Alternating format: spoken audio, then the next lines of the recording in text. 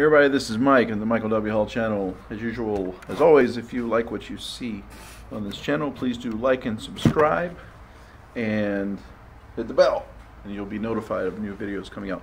Well, today I'm going to do a short theory lesson as 'tis the season for prepping for RCM exams, but just some basic ideas. This could apply to most any level, but really dealing with intervals and chords from level 7 and up.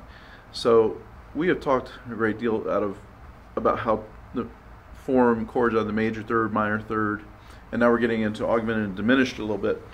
So on the guitar, simple way to play triad, major triad, we'll take an A, C sharp, and an E, root, third, fifth. Now, of course, the root is A. The third is a C sharp, which is a major third up from the root A.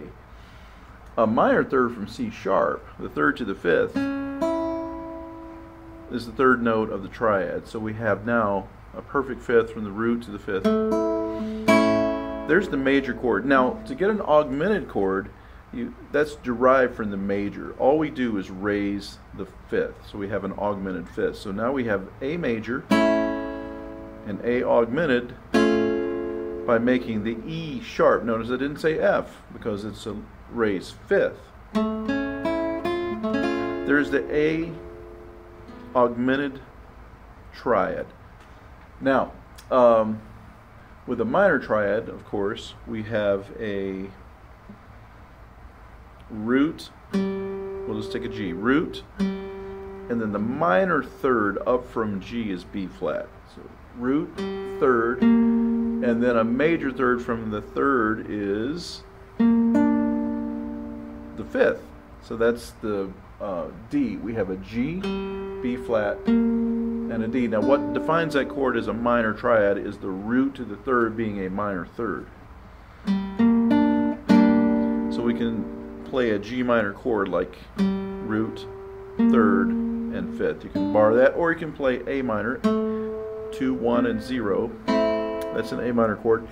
Now, let's make a diminished chord out of the minor triad.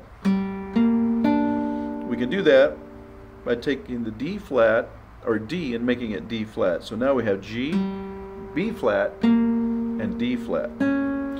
All of the intervals in a diminished triad are minor thirds. All of them. And then if we make that a diminished seventh chord, a fully diminished seventh, we add another minor third, which is F flat. Notice I didn't say E because it's a third. We have G, B flat, D flat, F flat. That's a diminished seventh chord. And then let's do the dominant. The dominant chord is a major triad plus a minor 7 from the root. It's not major 7. Major 7 would actually be part of a major scale, but we're talking about a dominant chord. The 5 chord of C major is G7. That's your root quality chord. The functional chord is the 5 chord. So we have G, B, D. There's a major chord. Add a minor 7 on top. So these are all in root position. So again, on the test you want to distinguish between a major triad, a minor triad,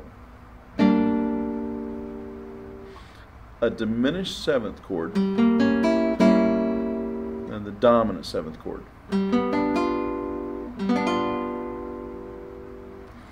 And we have also the augmented triad, which is root, third, which is a major third. This is a major triad with a raised fifth, or an augmented fifth. So that's a short lesson for today. Much more to come. I believe I'm in need of a serious live stream because there are a lot of free-flowing ideas we want to have. Even with or without comments, it would be easy just to have that and just get this stream of consciousness, live stream of consciousness concepts out there like we do in lessons, and we can follow up. So thanks everybody for listening. Talk to you soon.